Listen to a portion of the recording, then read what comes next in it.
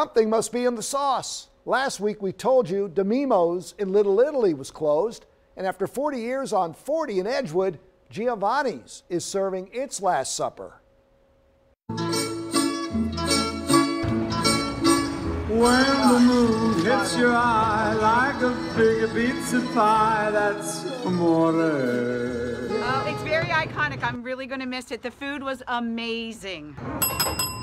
Ain't nothing like it no more in town. Oh, to open these doors and sit in this room one more time. We have had more birthdays and anniversaries. But it's time. Well, we're just tired. Restaurant life was the only life the Martinos knew. I'll tell you what I do. Every time I cook a check, I act like it's the first time somebody's ever been here in their life. Nobody in the kitchen can come close to the Martinos when it comes to... Oh, seafood tomato cream. And nobody can touch our salad, our house dressing. Coming here my whole entire life. Gonna miss the food, the family, the martinis, every damn thing. I'm gonna miss the best Italian restaurant in Hartford County. Are you kidding?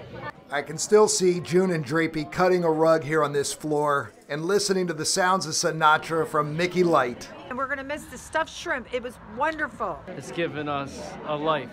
They are the best bosses ever. And what's the best compliment they've received since they broke the news? I'll tell you the best compliment I ever heard is people come up to me and say, I feel like I'm at my grandmother's house. Then somebody told me I look just like Robert De Niro, so I figured, hey, it's a good compliment.